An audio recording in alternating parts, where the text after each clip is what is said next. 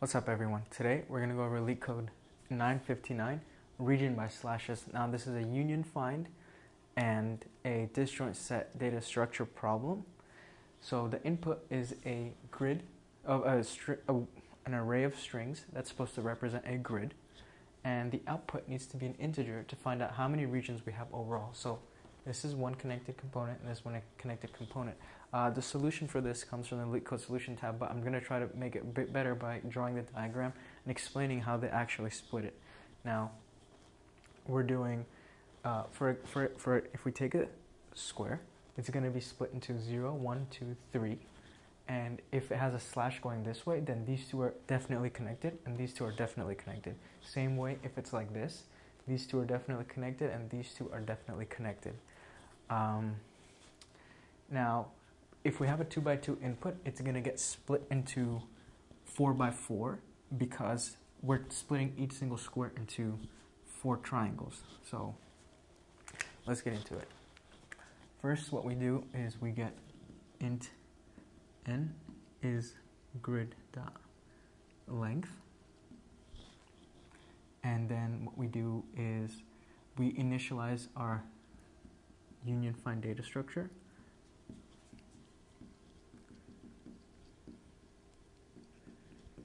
Now, I'm not going to go over how to create the union find data structure. I think Geeks for Geeks has the best explanation for it.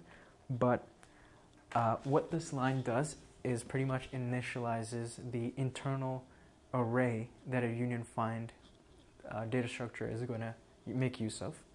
And the size of that is going to be 16 in total. 16. So 2 times 4, which is 16.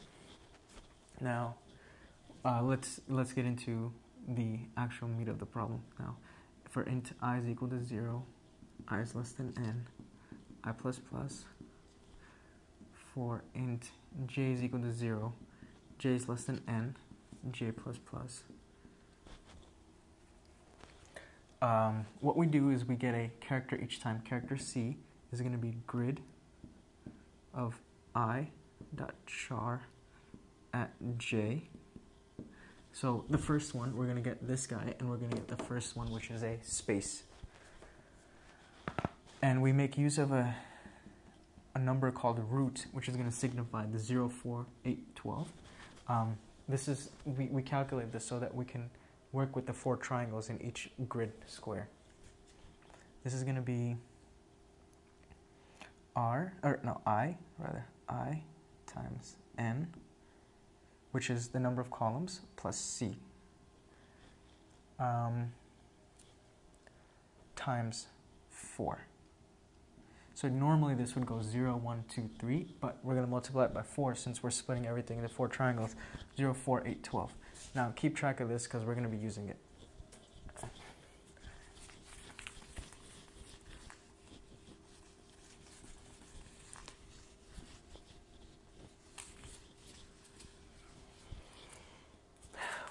Okay, so now we get into the actual checking. If the character C we found was not a backward escape that, so it means it's not this. So it could be this, which means 0 and 1 get at union together. UF dot union root, and then root plus 1, and then UF dot union these two together, because if it's not this way, it could go this way, and then 2 and 3. Root plus 2, root plus 3, and then if C is not equal to this guy, UF dot union root. Now let's check. If it's not this guy, then it could be this, right? So 0 and 2 get put together. So root 0 and root plus 2, and then UF dot union root, right? Plus 1 and root plus 3. Root plus 1 and root plus 3. Now all these are actually going to belong to, for this guy, it's going to be this case, which means all of them are going to be part of one set.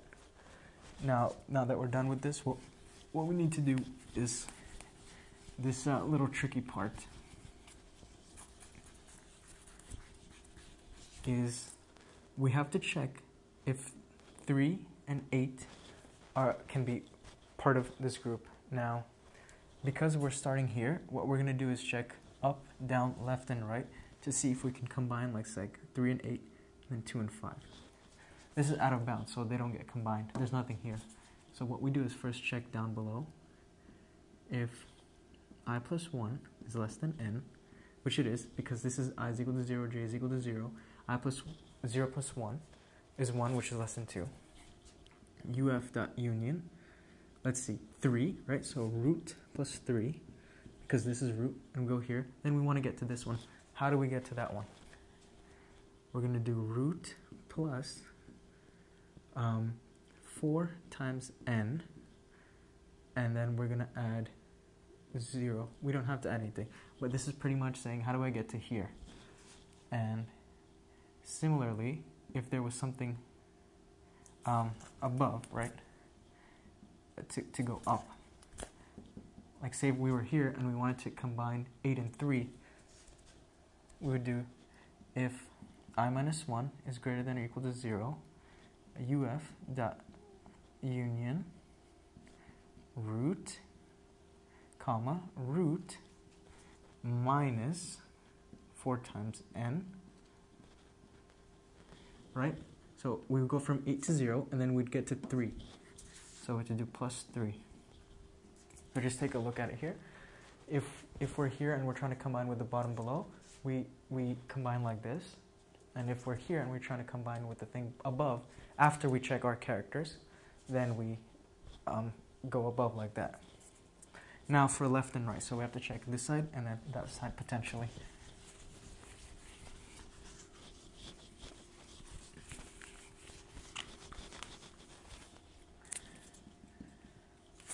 For right, if I plus 1 is less than n, if j plus 1 is less than n, so is less than n, then we have to combine this guy and this guy. So UF dot union root plus 2, and then root plus 4 plus 1. So from 0 we go to 4, and then 4 plus 1 is 5, and then we combine these two.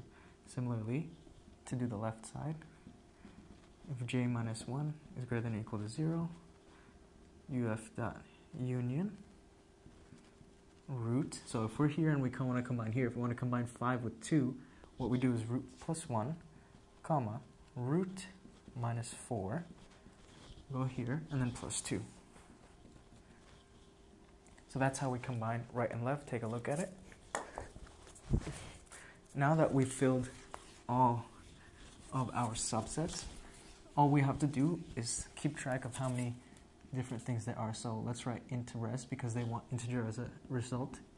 Now we iterate through int I is equal to 0, I is less than n times 4, I plus plus. We do this because we're going to iterate over the internal array of the union find data structure. If I is equal to UF dot find I, then we increment res. Pretty much what this is going to do is going to check how many indices are equal to its parent in the internal data structure of the UF.